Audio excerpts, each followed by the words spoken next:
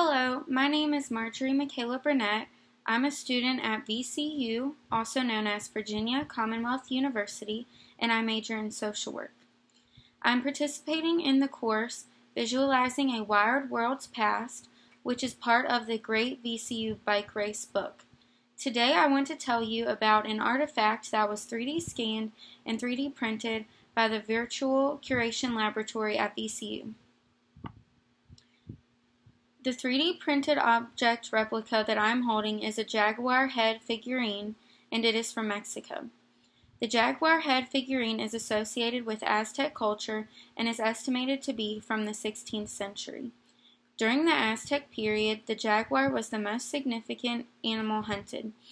It is the largest of the American cats and is denoted powerful political, military, and religious status. Jaguars were the second most commonly carved animal. They were widely used as symbols of authority and rank. The figurine that I'm holding was painted after being scanned and 3D printed. When looking closely, you can see the lines made by the printer. The original figurine was most likely made of wood. Here's a view from the side, from the back, and from the side. Thank you.